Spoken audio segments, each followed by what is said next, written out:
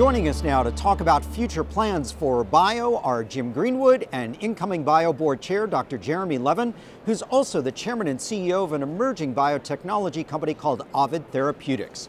Gentlemen, welcome to Good Day Bio. It is great to have this opportunity to speak to you both. Let's start with you, Jim.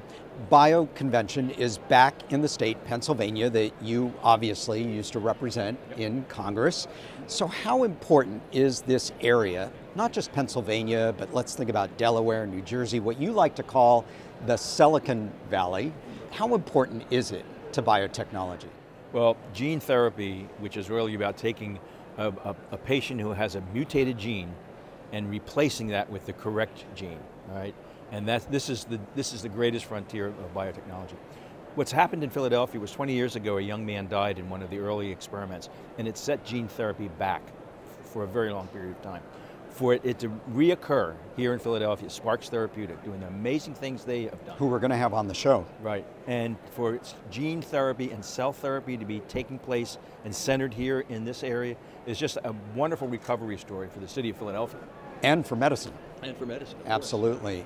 Dr. Levin, as you take the gavel as the new bio board chair, what are your and the board's top priorities for the next couple of years or so?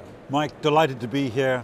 And Jim, thank you and the bio team for all that you've done, and the board, thank them for electing me. My priorities are pretty straightforward. We're an industry of innovation. We're going to focus on innovation. Anything that can stimulate innovation. And as we look at that, we're also going to confront in a very, very steadfast fashion and a very clear and transparent fashion the issues of pricing.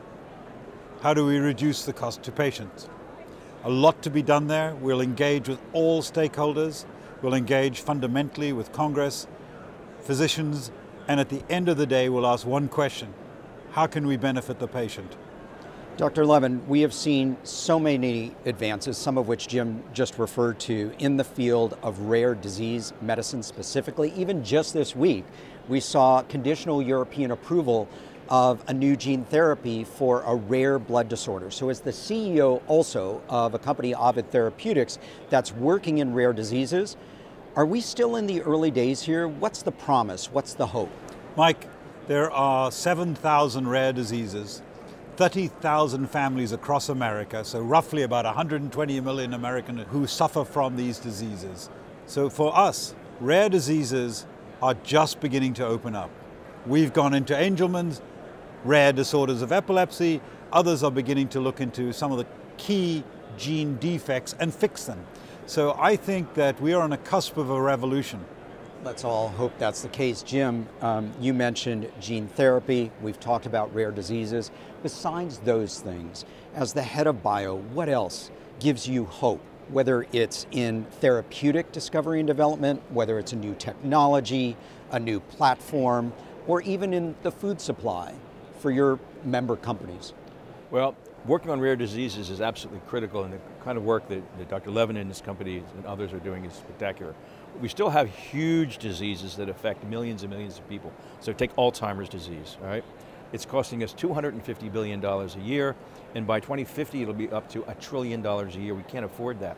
We have spent billions and billions and billions of dollars, biotech companies, trying to find a treatment for Alzheimer's, and they've all failed.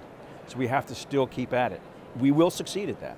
But in the meantime, Congress has to make sure it doesn't destroy the incentives for us to continue to invest in these very risky enterprises. And not just the economic cost, but certainly the personal and the family cost. Alzheimer's is a terrible disease for the patient and for all of their loved ones. Yep. Jim Greenwood, Dr. Jeremy Levin, thank you so much for being here on Good Day Bio. Have a great rest of the conference. And Dr. Levin, best wishes as you take the gavel as Bio Board Chair. Thank you, Mike.